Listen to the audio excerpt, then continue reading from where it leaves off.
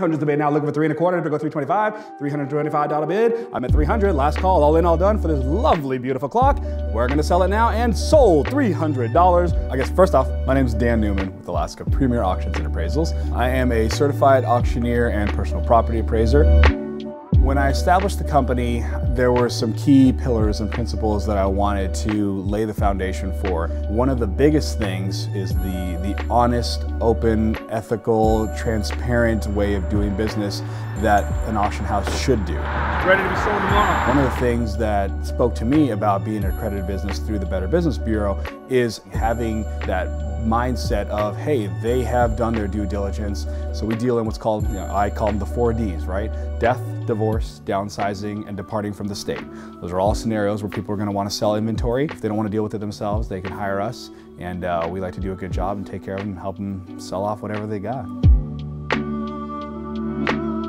My name is Nick Klein. I'm the lead auction coordinator here at Alaska Premier Auctions and Appraisals. Favorite show growing up was Antiques Roadshow, so it kind of fits the personality. Over the last decade, maybe even 15 years, there's been a gradual push towards more and more online sales. You typically think auction, and you typically think, a guy on a podium with a gavel. Electronics have made the auction atmosphere completely different than it was, even 15, 20 years ago. So we have sent inventory shipments to Europe, to Canada, to Australia, down to the lower 48.